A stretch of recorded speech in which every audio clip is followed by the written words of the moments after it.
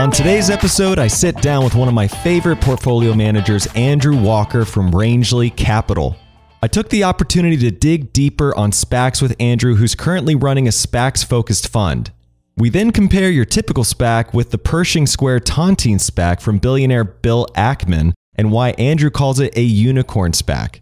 Andrew and I recorded this in early June, and a few weeks later, Pershing Square announced a 10% SPACquisition of Universal Music Group, which was not listed in the rumored roster of prospects, but makes the conversation even more interesting. Then we take a right turn and navigate through the recent merger between Discovery and Warner and the collapse of Archegos along the way. Andrew has a contrarian take on the merger and believes that with the free cash flowing from Discovery, the new entity can easily endure the short-term chop and produce a lot of value to the upside.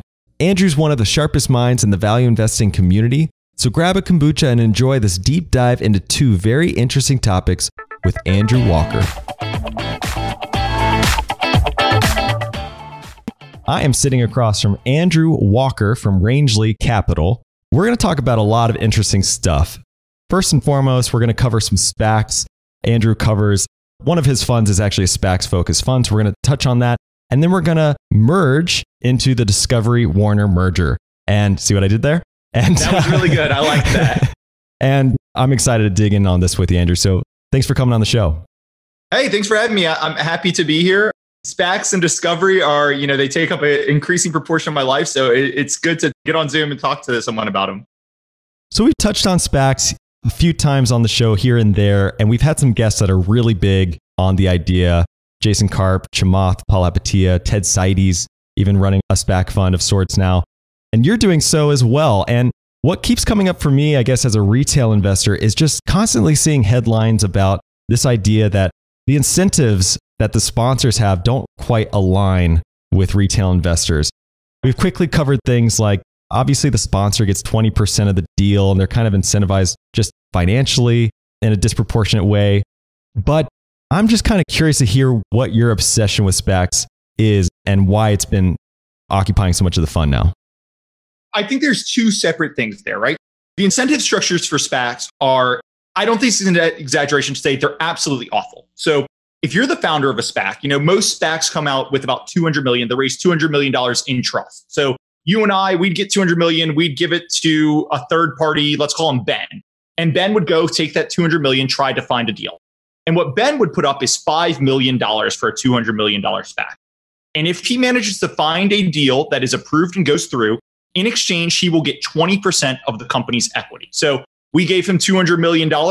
He finds a deal and it goes through. He gets 20%. That's effectively $40 million, assuming the shares trade around trust. That's a great trade for him. He's just made an 8x without actually really creating any value. But for us, it's actually a disastrous trade because if Ben doesn't find a deal, he loses that $5 million. So Ben is actually incentivized to find any deal at any cost that can get done. Let's say he finds a deal, it gets approved, and the stock goes from 10 to 5. You and I have lost half our money. Absolute disaster. But the company's value has gone from 200 to 100 million. He gets 20% of it. He turns his $5 million into $20 million. Pretty good for him, right? So the incentives for a SPAC sponsor in general are to get a deal, any deal done, because if they do that, they will make multiples of their money.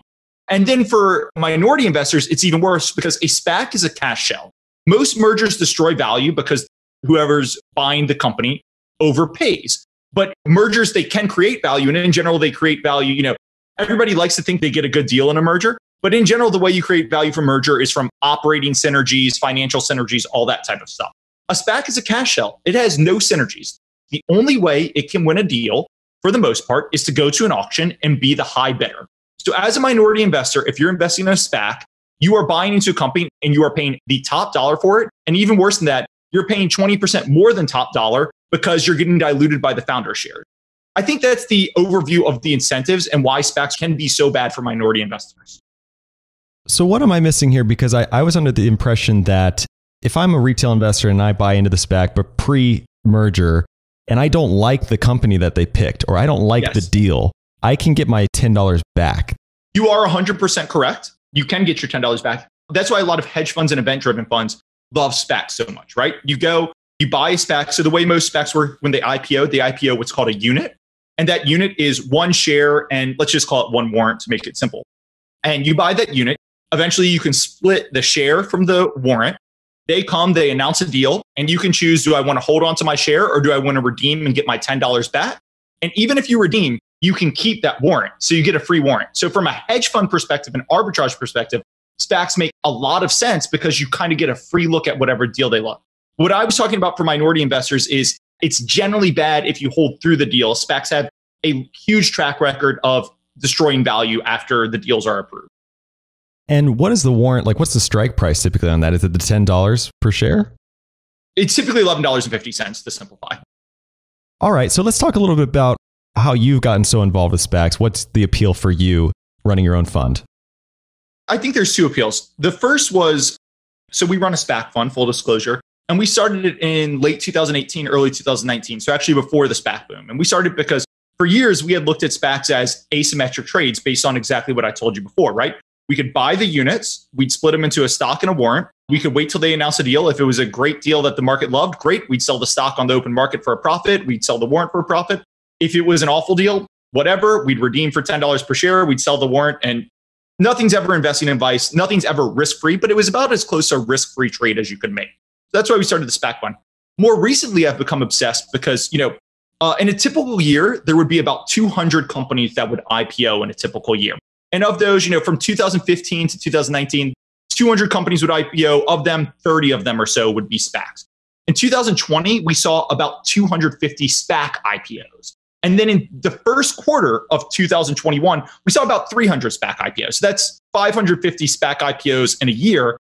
There aren't 550 new public-ready companies. So these SPACs are pulling in. There's so many SPACs out there, and they're merging with every company. And there's companies that have never been public before, new types of companies that have never been public before that are coming public. And that's awesome for an investor who's willing to look through all these SPACs. I said about 500 SPACs have come public. I think about 250 or 300 have done deals. Probably 50% of those deals are going to be awful. 40% of those deals are going to be blah. But 10% of those deals are going to be really interesting. And because they're bringing new types of companies public, if you can identify one of those 10% of deals, there's a lot of upside potential. And because there's warrants outstanding, if you can identify a really interesting one and buy it through the warrants, you could make multiples of your money. So as an investor, it's a really interesting space because there's so many unique companies coming public through them. And with so many coming onto the scene, as you mentioned, one would think, is this just going to be the new way of doing things? And this is such a faster path to market or, path to IPO for a private business. I think that's part of the appeal for them. But you even have, Chamath Palihapitiya, I think recently coming out publicly saying there needs to be more regulation around SPACs. I think because they're proliferating so much. Do you think that there's more regulation to come? Look, one of the reasons SPACs got so big is because if you're doing a normal IPO, you can't provide projections because if you miss those projections, you could be sued. You broke securities law by providing a forward-looking projection that you missed. If you're doing a SPAC, because a SPAC is actually already a public company, and technically what they're doing is just a merger with another company. In a merger, you can provide projections. So these SPACs are providing 5-year forward projections. But because of those poor incentives we talked about, a lot of these SPACs came public with these beautiful, rosy projections. Yeah, we didn't earn any revenue last year, but in 5 years, we're going to be bigger than Amazon. Then they'd come public in the first quarter public. They'd pull their guidance. The financials would be awful, and the shares would drop like a rock. And that was kind of a more generous interpretation. You saw things like Nikola, where they went public and they literally rolled a vehicle down a hill and called it a working prototype. So I do think there needs to be regulation. I think that forward projection loophole should really be investigated. And I think they need to look at all these things. But it's just a bad incentive system for 90% of the SPACs that come out. So one of the more interesting SPACs out there right now is from Bill Ackman's Pershing Square. There's a Pershing Square SPAC that you've written about. What's the most fascinating thing about this SPAC in particular? Yeah, so take everything I said about bad incentives and bad structure for SPACs, and you can basically throw it out the window for Pershing Squares. Pershing Square, originally they were going to hunt for a unicorn target, and in many ways, Pershing Square Tontine, which is the SPAC, is a unicorn SPAC. So it's a unicorn in 3 ways. First, the incentive system. Most SPACs, we've already talked about how most SPACs, the founders get the 20% of the company and the promote for very little money. Bill Ackman and Pershing Square Tontine did not take any promote. What they did is all of their promote, quote unquote, was bought. They wrote a $100 million check to buy warrants that buys the Pershing Square stock at $24 per share after they announce a deal. Now, they're long-dated warrants, so they can create value as the company compounds over time. But he doesn't get any promote. He only bought those warrants, plus he agreed to write a $1 to $3 billion check to buy Pershing Square common stock when they announce a deal, at the same terms that public shareholders bought into the IPO. The incentive system for Bill Ackman, the only way he will make money is by Pershing Square going up over time. I gave an example earlier where a SPAC's price could go down by 50% and the SPAC sponsors would still make 4 times their money. If Pershing Square stock went down by 50% after they announced the deal, Bill Ackman, because his deep out of the money warrants would be basically worthless, Bill Ackman would lose more than any minority shareholders. So his incentives are aligned. That's one. Number two, it's by far the largest SPAC that's ever been raised. They raised $4 billion in trust. And in addition, Bill Ackman and Pershing Square agreed that they'll buy $1 to $3 billion of stock when they announce a deal. $5 to $7 billion in cash buying power. That is orders of magnitude larger than every other SPAC. There's a couple SPACs, like KKR raised one that touch about $1 billion, but we're talking $5 to $7 billion. Most SPACs are $200 to $400 million in trust. So it's orders of magnitude larger than every other SPAC, which means it can go after a lot bigger companies. And it can credibly tell them, hey, you go do a deal with another SPAC. That SPAC might have a lot of redemptions. They might not actually deliver you a lot of money. Even if our SPAC has a lot of redemptions, because Pershing Square is writing $1 to $3 billion of a check, we're going to deliver billions of dollars of cash to you, right? So they can credibly say, you get certainty of a huge check and our incentives are significantly aligned and they can go after bigger targets. And then the third thing is Pershing Square is a tontine structure. And that is very unique. As far as I know, there's only one other SPAC that came with a tontine structure. And a tontine structure, it's kind of famous. Like, it's a really popular device plot in murder mysteries and murder movies. So Agatha Christie used a couple in her books. There was a Simpsons episode, an Archer episode with it. A tontine is basically a group of people put money into a pool, and whoever survives gets the money is distributed between them, right? So you and I could put $10 into a tontine. Whoever outlives the other would get the tontine, would get $20. They're generally banned because governments don't like pools of money that people will collect when some of the people die, because it encourages murders. And that's why there's such good murder mystery stories. But in this case, how the tontine works is Pershing went public and it's got warrants attached to the shares that are non-redeemable, that don't break off from the shares. And what happens is, if they announce a deal and you and I both own shares, and you redeem your stock, you'll get your $20 per share back. It's different than SPACs. It's got $20 in trust instead of 10. You'll get your $20 back, but you'll give up those tontine warrants that are attached to it. And if I don't redeem my shares, I have stock in the company, I keep my tontine warrants, and I get your tontine warrants. So it's incentivized for people who believe in whatever deal they do. If they don't redeem, they'll get extra warrants in the company from the people who do redeem. That's very interesting. It looks like it originated around the $22 mark per share instead of something like a 10, like a normal SPAC, and has gone as high as 34. It looks like it touched. Now it's back to around, as of this time we're recording, around $25. What's been the driver for that activity to date? Has there been rumors of a merger and that's what pumped it a little bit? Or what's your take on that? Most SPACs have $10 in trust. This has $20 per share in trust. So you do have to kind of divide by 2 to compare it to your normal. But I think it's been a couple things. A, there have been lots of rumors about who they're buying. There was reporting that they made an offer for Airbnb. There was a reporting that they made an offer for Bloomberg. You can go on, there's a daily Reddit Pershing Square Tontine discussion board where they speculate on all sorts of targets. Lots of people think they're going to buy Stripe or a really buzzy financial unicorn. So some of it has to do with the buzz of the Ackman SPAC. The other piece of it has to do with, back in February, every SPAC was trading at a huge premium to trust. And again, Pershing Square is kind of a unicorn SPAC. So it kind of rose with the market. Today at 25, it's got $20 per share in trust. There are warrants attached to it, which aren't attached to most other normal SPAC stocks. So I think it's probably trading for about a 15% implied premium to trust, which is big in today's market. But again, I kind of think it's a unicorn SPAC. So if there was one SPAC that I thought deserved a premium, it would be Pershing Square Tontine. So you alluded to a little earlier, a lot of SPAC deals going bad. What happens exactly when SPAC deals start falling apart? There are about 500 SPACs looking for deals right now. And again, there aren't 500 public ready companies. So I think what we're going to start seeing is a couple things. You're going to see SPACs coming with more and more ludicrous deals.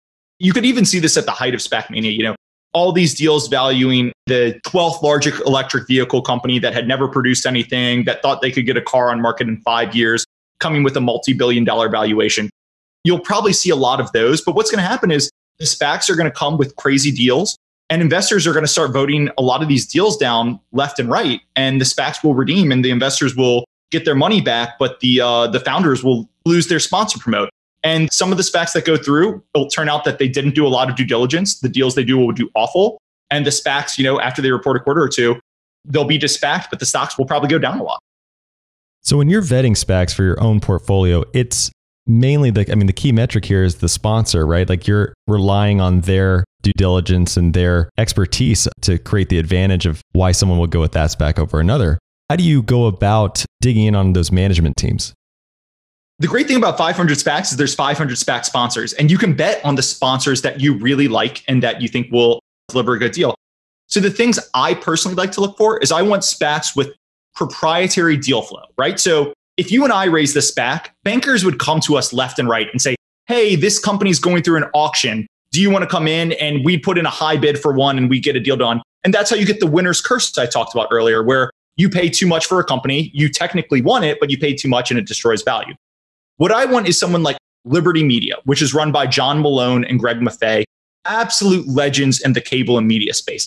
They have proprietary deal flow and a history of creating value, right? So one of the best investments of all time was they bailed out SiriusXM at the bottom in 2009 in the financial crisis. Or more recently, this was a smaller deal, but because they've got relationships across the media space, they injected $100 million at really preferential terms into Comscore, which is kind of a Nielsen competitor, but they injected in it and they got access to that deal because they have relationships up and down the media space. And when they put money in, they weren't just offering money, they were also offering relationships. And, they extended Comscore's deal with Charter. So they were offering more than just money. And I like that in a SPAC sponsor. If you merge with Liberty Media, they could say, hey, you want to do something on the sports side? We own Formula One. We own the Atlanta Braves. We own Charter. We can get you distribution. We can get you relationships. We can get you all that. So I want that type of proprietary deal flow when I'm looking for.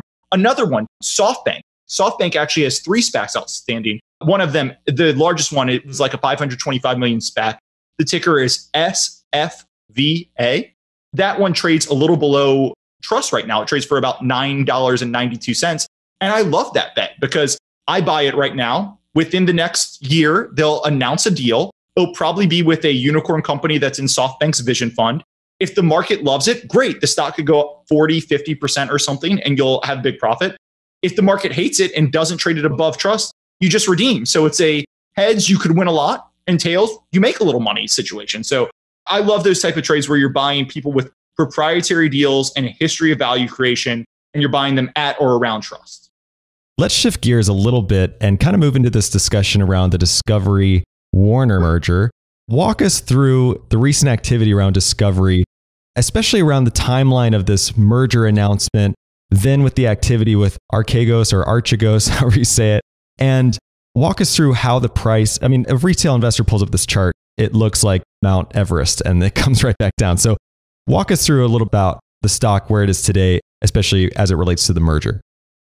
It's really interesting. It's been a crazy year for Discovery. So I guess I'll back up a little bit. In early December, they launched Discovery Plus, which is it's their Discovery direct-to-consumer product that they launched. The stock was around 25 or 30. They launched it. It got good reviews. I think people really liked the vision, the price point, the economics they laid out and everything, right? And then earlier this year, the stock started taking off. It went from 30 to 35 to 40 to 45. And I think a lot of people looked at it and said, oh, the market must be really giving them a lot of credit for Discovery Plus. And the early reviews were good. They got really good sign-up numbers. And their Q4 call came out and they gave great numbers. They sounded great about Discovery Plus. And the stock just kept going up and up and up. And every legacy media person was looking at each other and saying, what is the market seeing here? Like, yeah, it seems like it's doing good, but the stock is just on a squeeze. And this was a month after GameStop and AMC ran for the first time. So a lot of people said, is this a short squeeze? I don't think so. The short interest in this isn't crazy. And Viacom, another big legacy media stock, was squeezing at the same time. So you can go back and read the transcripts. The management teams at Discovery and Viacom they thought the market was giving them a Netflix multiple. They thought the market was finally seeing the vision that they had been laying out for years. Well, it turns out Archegos, which was a family office, but it turns out what had happened was they were buying up 10 to 15% of Discovery, Viacom, and a couple other companies, and they were doing it with a lot of leverage. So they were just buying, and they were driving the stock price up, up, up, up, up. In late March, Viacom did a secondary offering because their stock was really high. They said, we'll raise money. That blew up Archegos, and Archegos was forced to sell everything, and Discovery and Viacom dropped like a rock.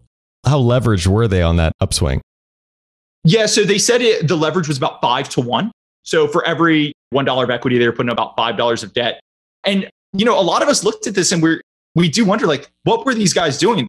Discovery stock went from 30 to 90 in the course of 3 months. Like, how were they not trimming it? How did they stay this leveraged? How could you be invested in a company like that on leverage and manage to lose money when the stock triples? But anyway, that's what's happened with the stock price. Along the same time that this Discovery stock price is racing, Discovery reaches out to Time Warner's, AT&T CEO, and says, hey, you've got Time Warner. Time Warner owns HBO. It owns TBS, TNT, Warner Brothers, a couple other assets. Why don't we merge Time Warner with Discovery and create a media giant? And AT&T ultimately agrees to do this. And I think it's going to be a really interesting deal. Right now in media, there's two truly global scale players. There's Netflix and there's Disney. Time Warner's too small, Viacom's too small, NBC's too small. When Warner merges with Discovery, they will be a truly scaled third global player. And you will have, because Discovery is kind of the last viable piece on the board, those three will kind of lock in a dominant scale presence, and everyone else will be scrambling to figure out what to do. This deal, content is a game of global scale, right? If you have 100 million subscribers and you pay $100 million for a movie, the movie costs you $1 per subscriber. If you have $25 million, it costs you $4 per subscriber. So that's a big advantage. The bigger you get, the more scale you have, the more you can invest into content. Right now, Netflix and Disney have that scale, right? If you think of the breakout hits from the past year to 18 months, all of them are coming on one of three places. HBO, I think of Mayor of Easttown, which I unfortunately haven't watched yet, but Mayor of Easttown broke out, a couple others. But most of them are coming from Disney Plus. You think the Marvel Cinematic Universe and all that, or Netflix. You can go on and on all the hits Netflix launch. That's because those guys have scale and distribution. By merging Warner and Discovery, you get a third global scaled player. Warner does not have, they've got great content and great assets, but they don't have a lot of their international rights. So HBO, Warner doesn't own the rights to HBO internationally. Sky actually owns the rights to HBO in Europe. Warner sold a lot of their hit movies. They don't own the rights to those to put them onto a streaming service, right? The key thing with Discovery is Discovery owns all of their international rights. When you merge the two, Discovery has great content that you kind of just sit down, go brain dead and consume. So they've got Food Channel, they've got HGTV, they've got Discovery. They've got great background product. What they don't have is they don't have buzzy shows that draw people in. People sign up for a Game of Thrones or for Wonder Woman. Warner Brothers has that. They don't have international scale, and they don't have a lot of those kind of background shows that reduce churn. Discovery has that. You merge the two, you get a third global scale player, and I think the deal is going to be a real home run. Well, let's talk a little bit about the underlying business of Discovery pre-merger. Talk to us a little bit about what this merger does to the financials. So Discovery, they are one of the largest cable companies, cable channels in the world, one of the largest content channels in the world. But their main business is the US, the legacy cable bundle. They've got Discovery, they've got Food Network, they've got HGTV, they've got a lot of other channels. So when the 60 or 70 million people who still subscribe to the legacy cable bundle, Discovery gets about $2 per sub for every person who subscribes. That has historically been a great business, but as the cable bundle unravels, it's going away. They were transitioning to Discovery Plus, which was going to be a direct-to-consumer offering, where instead of getting on the cable bundle, you could go and subscribe, get Discovery Plus, and get their backlog, their library, everything. And I personally, and I think a lot of people were pretty bullish on this, because Discovery, they got $2 per user in the legacy cable bundle, but they were actually responsible for about 20% of cable viewing. So if you kind of did it on how much they got paid versus how much people watched them, they got paid very low amounts of money compared to something like ESPN, which would get $8, $10 per sub, because it has Monday Night Football, which a lot of people really want. But on a hours viewing basis, they actually got paid way more than Discovery. So I was very bullish about Discovery's direct consumer chances because they had all this great content. People spent hours and hours per day watching it, but they were kind of under monetized in the legacy cable bundle. So let's talk about the free cash flows, because I'm seeing Discovery over the last 5 years, it's averaging around 18% year over year free cash flow growth, a big dip, I think, in 2020 for COVID, which is actually kind of surprising. I think if I think about it, a lot of media companies did pretty well through COVID. So do you know why there was such a decline last year? And then maybe talk a little bit about the super growth that preceded it. So Discovery, I mentioned John Malone, who runs Liberty Media before. John Malone is the controlling shareholder of Discovery. And he loves Discovery for the same reason most people love businesses. If you think about their business, they're cable channels on a cable network. It requires no CapEx, right? It is super profitable, super high margin business. They get into that. They're really sticky in the cable bundle. When they get that, every dollar that they get in revenue converts really well to the bottom line into free cash flow. John Malone would call it a free cash flow machine. Over the past 5 years, it was spitting off free cash flow because once they're in the bundle, you've got this thing where cable channels don't want to black you out because if they black you out, they'll lose subs. But because they don't black you out, they pay increasing prices for you and the cable bundle prices go up. That's why the cable bundle is kind of unwinding. But over the past 5 years, they've improved their scale they bought Scripps, which is another cable channel, became one of the largest cable channel companies out there. And yeah, it's just a great business. They took pricing because as they got larger, they commanded better prices from the cable companies, and they managed to increase their free cash flow.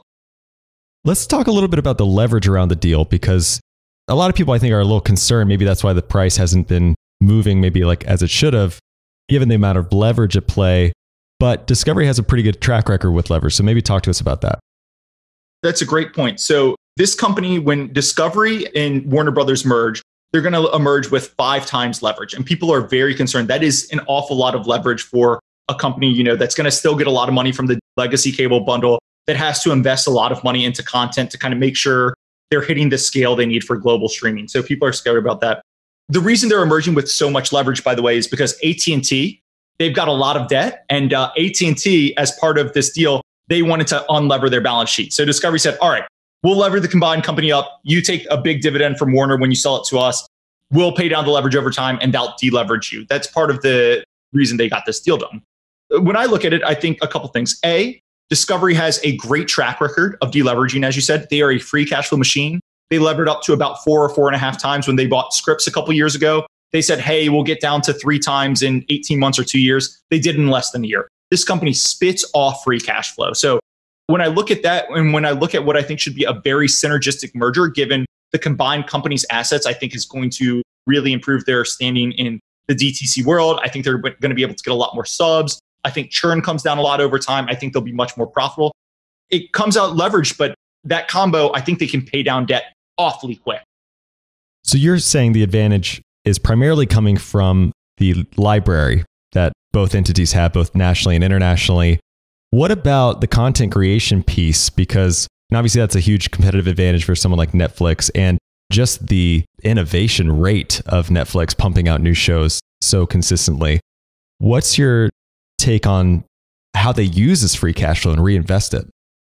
Part of the free cash flow is they're going to be making investments into content. And one of the things I think people are worried about is Discovery historically, Food Network, HGTV, Discovery Network.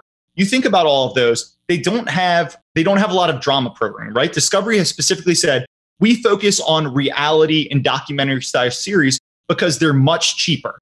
And that makes sense for them because they didn't want to go compete with the big Netflix, Disney budgets and all that. The problem with that is that's great background and library viewing. But again, that doesn't draw people in like a Game of Thrones or a Wonder Woman. When they merge with Warner Brothers, they're going to have incredible properties. I think the only company that will have better IP than them is actually Disney, right? Disney's got Marvel, Pixar, Star Wars. Nobody's competing with that.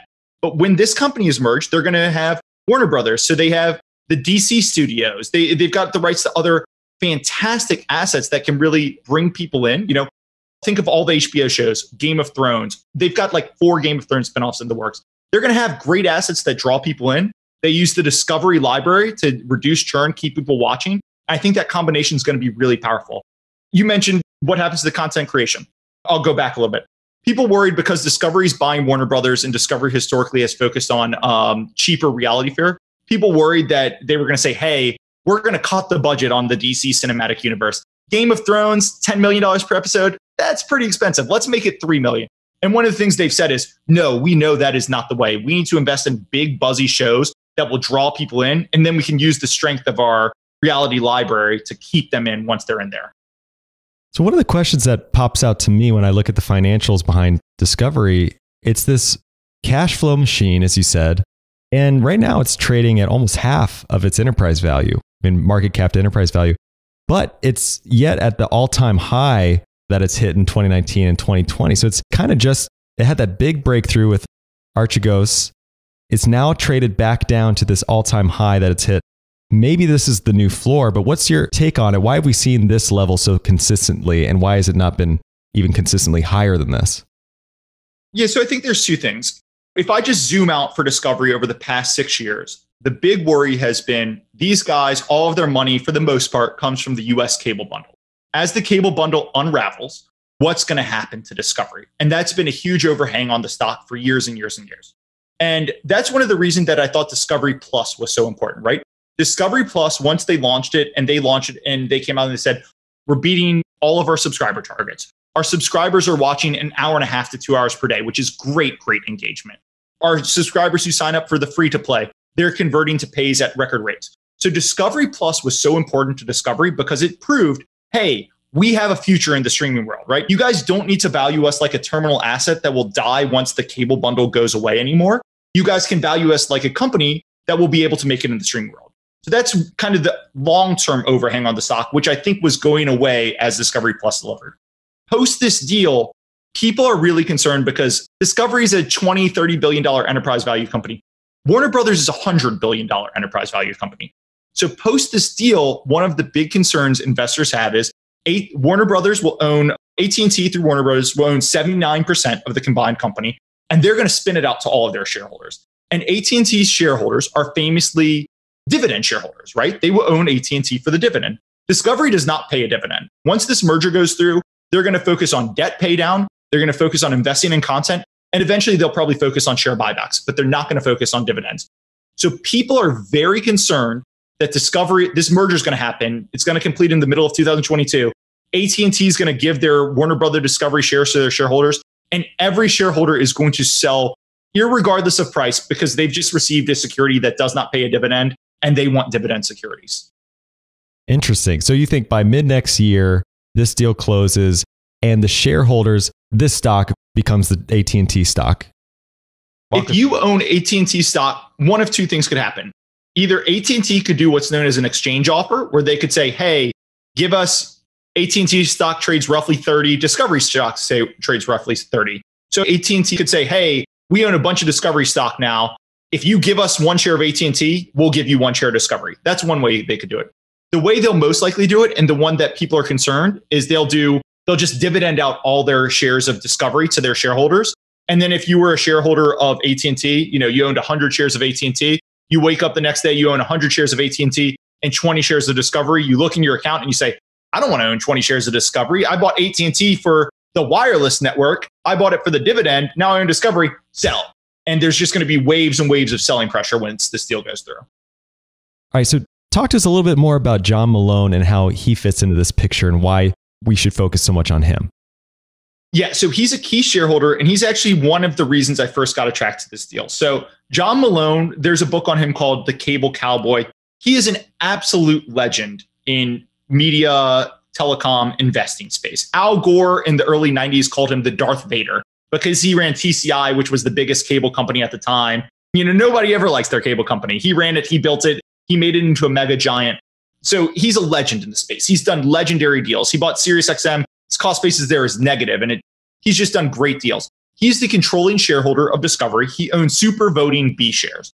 And one of the reasons I followed Discovery for a while, but one of the reasons I like this deal is I followed John Malone for years.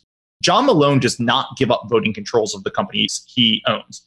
In the Discovery AT&T deal, he is giving up voting control of Discovery. And not only is he giving up voting control, he's giving it up without getting any extra money, any extra premium, which I can't remember a time he's given up voting control without getting something in return. So one of the reasons I like this deal is John Malone, an absolute legend in the space. He is so bullish on the deal that to get it done, he gave up voting control without getting a premium.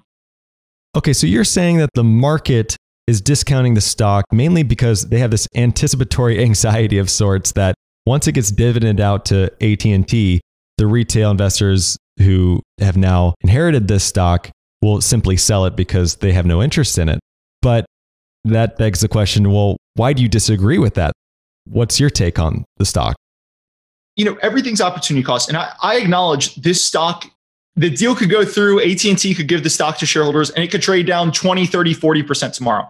But I just see so much value in the combined company that I'm willing to risk that bad mark to market and buy today, because the stock market's a funny discounting place. Right now it's discounting, hey, there's going to be this overhang. But 6 months from now, people could get really excited about Discovery. The stock could move a little bit and people could say, oh, I'm buying the combined company at a 10% free cash flow yield. And this is an actual Netflix Disney competitor. That is way too cheap. We need to buy this. And all of a sudden, the stock's $40, $45 before you know it. I don't know, but I'm willing to buy and invest in that because I see so much value in the company. 10% free cash flow yield.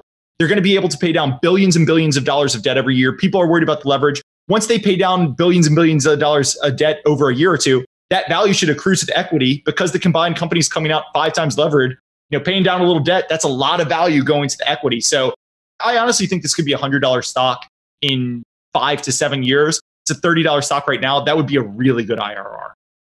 The Buffett in me has to ask, what about the management team behind Discovery? Obviously, it looks like they're not issuing dividends. They're not doing much share buyback, which is, I don't know, that's interesting given the price. But what's your take on the management of Discovery and how does that play into your thesis here?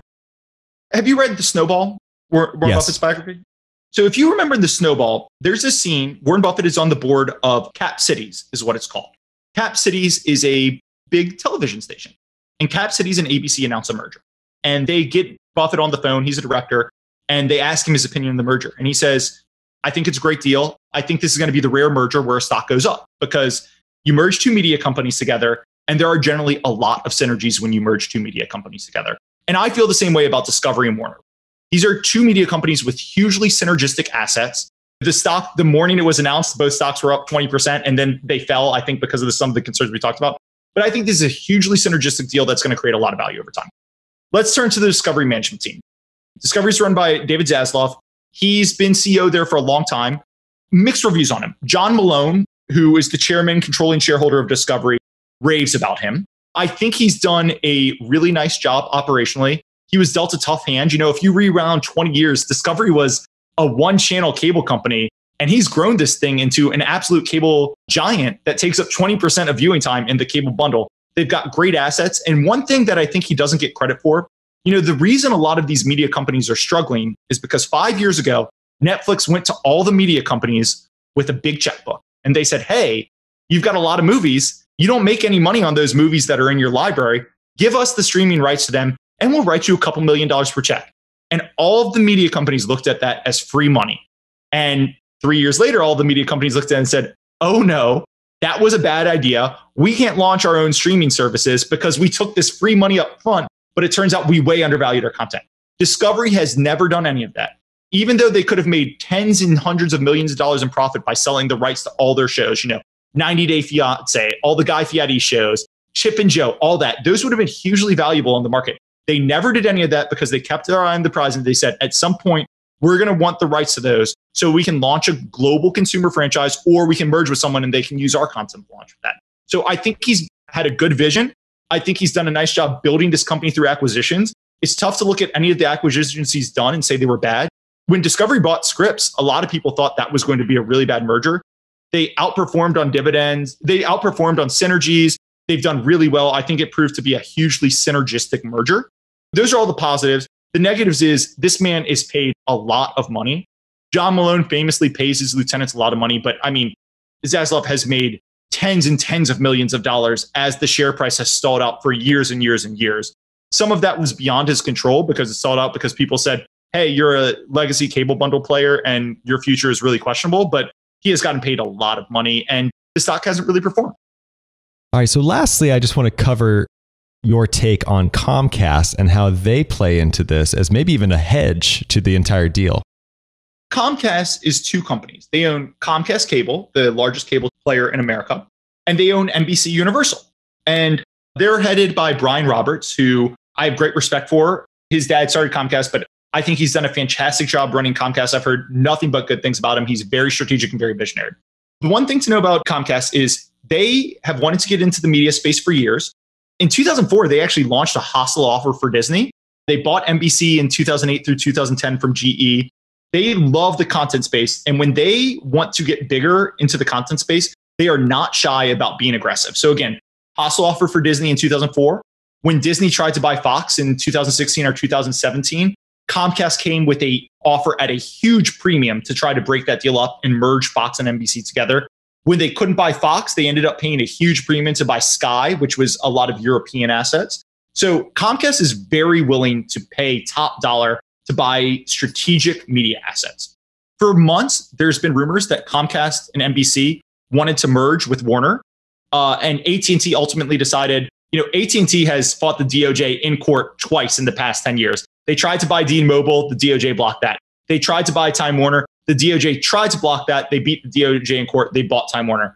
I don't think AT&T wanted any part, merging NBC with Warner, that is a $200 billion merger. There would have been congressional hearings. The DOJ would have done a years-long investigation. It was up in the air if that would have been approved or not. AT&T didn't want any part of that. So AT&T decided to go with Discovery. By buying Discovery, Warner Discovery paints Viacom CBS and NBCU in a corner. There's now 2 months ago, there were two scaled players, Disney and Netflix, and there were three medium-sized players, NBC, Viacom, and Warner.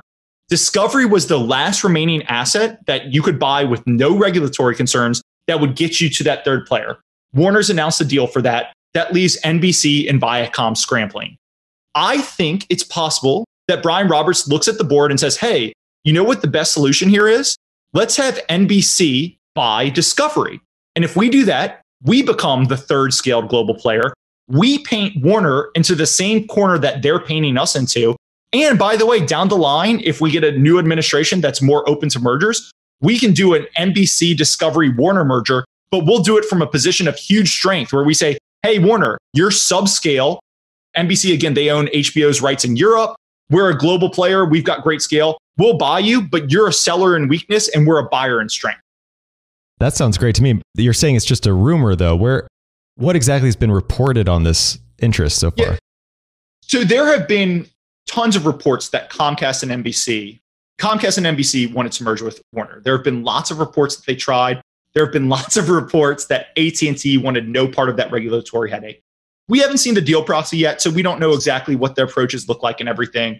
But I think it's pretty safe to say that AT&T, they evaluated all their options with Warner and they settled for the option with Discovery with no regulatory risk, where they could deleverage their balance sheet and where they could create a third global scaled player. So I think that's why they chose Discovery. On the Comcast Discovery side, that's just me reading the tea leaves. It is a non-consensus opinion for sure. But again, if I look at Robert's history, he has been aggressive when he wanted to buy synergistic media assets. And I do think he's going to look at the board and say, if I miss out on Discovery, NBC is subscale. At some point, I will have to be a seller of NBC from a position of weakness. Let me go out and grab an asset that would let me hit scale, and I can be a buyer from a position of strength. Well, since Discovery and Warner already announced this merger, isn't there some sort of exclusivity on that deal, at least for a certain amount of time? No. So this is typical topping bid stuff. If Comcast comes with a topping offer for Discovery, Discovery's board has a fiduciary obligation to consider any topping bid that will create more value for shareholders. And again, you think back to 2017, Disney and Fox had a deal. Roughly, the deal valued Fox at $30 per share, $35 per share. I'm doing something rough. 6 months later, Comcast came with a topping bid that valued Fox at $45 per share. And yeah, Fox had a contract, but their board has a fiduciary obligation. This happens in public company mergers all the time. If you get a topping bid, you have to consider it. If you turn it down, you better have a damn good reason, or else your shareholders are going to sue you for breach of fiduciary obligation. And what's your take on the stock price if Comcast were to do that and place this topping bid and they pivot and go this direction? What do you think that does to the price? Is it still a $100 stock? Is it higher? It's tough to say, but I will say I have never been a part of a company that received a topping bid and been sad as a shareholder, right? Like Comcast NBC, in order to break this merger up, they'd have to go to Discovery and they would have to present a bid that is better than the current bid that Warner has on the table, right? Now, how it's structured is an interesting question because this deal is structured as a the Discovery Warner deal. It's a reverse Morris trust. There's no cash coming to Discovery. It's stock in a new company. So it would be interesting how Comcast chooses to discuss it. But again, let's look at the last example. Disney merging with Fox. Disney merged with Fox. It was about a $35 per share deal. Comcast came and tried to break it up with a $45 per share bid, right? That's over 30% premium. If I got over 30% premium for Discovery, I would probably be pretty happy. I think it's a hugely synergistic merger that creates a lot of value. I think people are overlooking it or are scared to invest it because the headline leverage numbers scale people. People are scared about the kind of overhang from AT&T distributing things. I'm willing to do that. And I don't think a lot of people have thought through the strategic pieces. I think most people think a chance of Comcast getting involved is 0, and I think it's significantly higher than 0. Yeah, I think this is fascinating. The financials are great on its own. Really interesting stuff here, Andrew. Before we let you go, you got a lot going on. Where can they learn about your blog, your podcast, Twitter handle? How can people find you, follow along with what you're producing? Because this is amazing content. Well, I appreciate that. The easiest way, Twitter, Andrew Rangeley. That's range like a driving range, LEY. So Andrew Rangeley is my Twitter handle. Obviously post a bunch there. I write a moderately popular finance blog. It's yet another value blog.substack.com. And then I do an even more moderately popular finance podcast, which is called Yet Another Value Podcast, where it'd be like this. I'd have an investor on who'd say, I have a position in Discovery. And for an hour, we talk exclusively about Discovery, much the way you and I talked about it for the last 30 minutes. Fantastic. Well, this is awesome. I really appreciate you coming on the show, Andrew, and look forward to following along on this. And let's circle back maybe sometime after we see how this plays out. Comcast comes with a topping bid for Discovery, and you'll just have to have me back on. I'll say, I was the only one who told you so. I look forward to that. Fun. Thank you for having me on. We'll talk to you soon. Thanks a lot. All right, everybody, that's all we had for you this week. If you're noticing that you're not getting these episodes automatically in your app anymore, that might be because there was a big update at Apple recently. So be sure to go into the app and press the follow button so that you get these episodes automatically. We Study Billionaires now has the Sunday episode, the Wednesday Bitcoin episode, and now a Thursday episode. So you don't want to miss the extra content. And please don't forget to check me out on Twitter at Trey Lockerbie and all the resources we have for you at theinvestorspodcast.com. Until next time, cheers. Thank you for listening to TIP. Make sure to subscribe to Millennial Investing by the Investors Podcast Network and learn how to achieve financial independence. To access our show notes, transcripts, or courses, go to theinvestorspodcast.com. This show is for entertainment purposes only. Before making any decision, consult a professional. This show is copyrighted by the Investors Podcast Network. Written permission must be granted before syndication or rebroadcasting. Thanks for watching. Make sure to subscribe and hit that notification bell so you don't miss out on the next podcast episode and new investing resources. What are your takeaways and thoughts on this discussion? Let us know in the comments section below.